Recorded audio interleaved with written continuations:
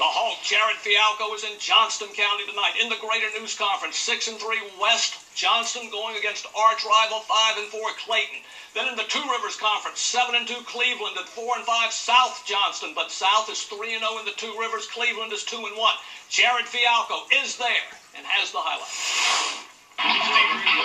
Donuts, the trick-or-treat of choice in the first quarter. Scoreless after one.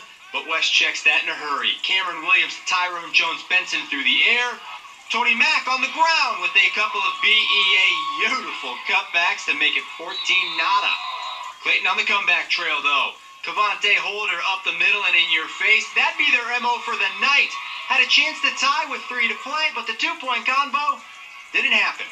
West survives 27-25. The big play. Good for South.